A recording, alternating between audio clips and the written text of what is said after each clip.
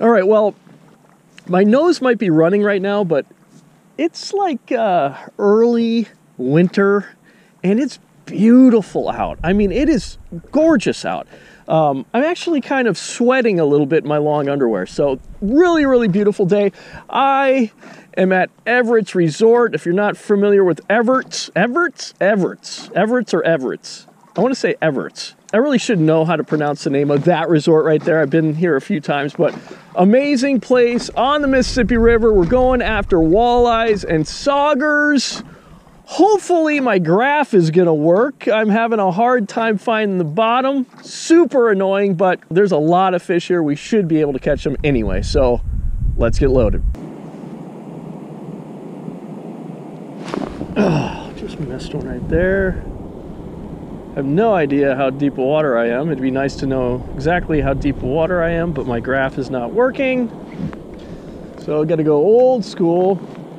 I'm lining up the edge of the dam here where the first concrete pillar comes out, the very first one, and then there's kind of a rock pile on the shore right here. Old school. Very, very old school. I think I'm roughly in about, I sort of can see a depth. I think I'm roughly in about 20 feet of water right here, and I just had a bite.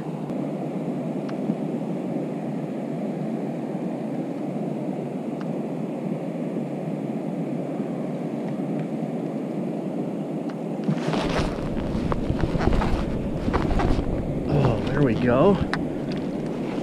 One on the blade bait here. Oopsie daisy. All right, didn't exactly get it in the mouth, but I'm sure he attempted and just got it into the cheek there. That's a walleye. Kind of a nice eater walleye there. First fish of the day, so I'm happy about that. Not a bad one. Nice, look at how he's really displaying that dorsal fin. He's a very proud walleye. All right, buddy. Thank you there, buddy. All right, well, it felt really good to catch that fish, I'm not gonna lie. I've been trying to catch these fish on a, this is actually a 3/8 ounce beef fishing tackle, just their standard jig head here, but this is, you know, 3/8 ounce. I mean, that's a big jig head. Oftentimes we'll use a 1/2 ounce. Maybe you can see it better there. But it's all about just being able to get that bait down to the bottom and then reel up 6 inches with these plastics like this. This is a gulp minnow, 4-inch minnow on here. But you reel up 4 inches. Once you find the bottom, reel up, you know, 4 to 6 inches, something like that, and just hold it. Oftentimes you don't even have to really jig it if you don't want to, and they'll come and grab it. But I have not been doing real well with that right now, so I moved to this blade bait, and this is called a steel shad, and this is a 1/2 ounce steel shad blade bait. And really all I'm doing, very similar to the 4-inch gulp.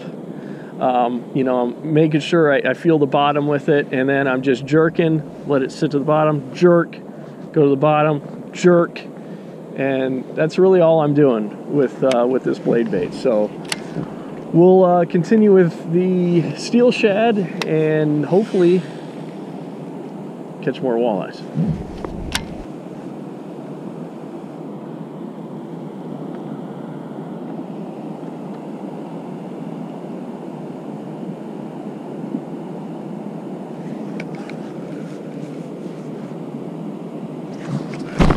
There's one. There's a nice bite. Just dunk. Come here, buddy. Another walleye. Hello there, bud. And this one on a gulp. So we're just kind of... He wants to eat it, which is typical with gulp. Another walleye. He's trying to get out of my hands, and I don't blame him, but the way you can tell a walleye, that white spot there on the tail fin, that's the dead giveaway, and saugers don't have that, and they got spots. Saugers got spots on the dorsal, so there you go. We're losing daylight. Let's get this guy in the water. But yeah, with knocking stuff all over the place, but with plastics, you're just dropping this thing down. Let's kind of get back on the line here, like so. Yeah, so you're just dropping it down. And I'm in about, right now, my stupid graph is telling me it's 12 feet here, which is a little shallow for the daytime. I typically like to be in 15 to 25 feet is kind of a good depth in the daytime, around there. It's kind of a broad depth range, but you're basically, in the daytime, you're just, you're looking for that break in the channel a lot of times. That's often, that's basically what all these guys down here are doing. They're right on the break into the channel here. So hopefully you can see just the number of guys. So shallower over here, and it breaks into the channel, and then it comes back up, and you can see the next group of people, they're on the other side of the channel fishing that break. So what you do with plastics, just drop it down, run that break, and you feel the bottom, reel up like 6 inches, and just hold it. And that's often how you'll catch them this time of year.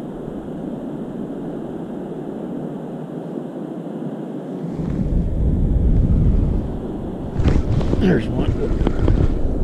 There's another one. Oh my goodness. What do we got here? Is this the first sauger? Yes.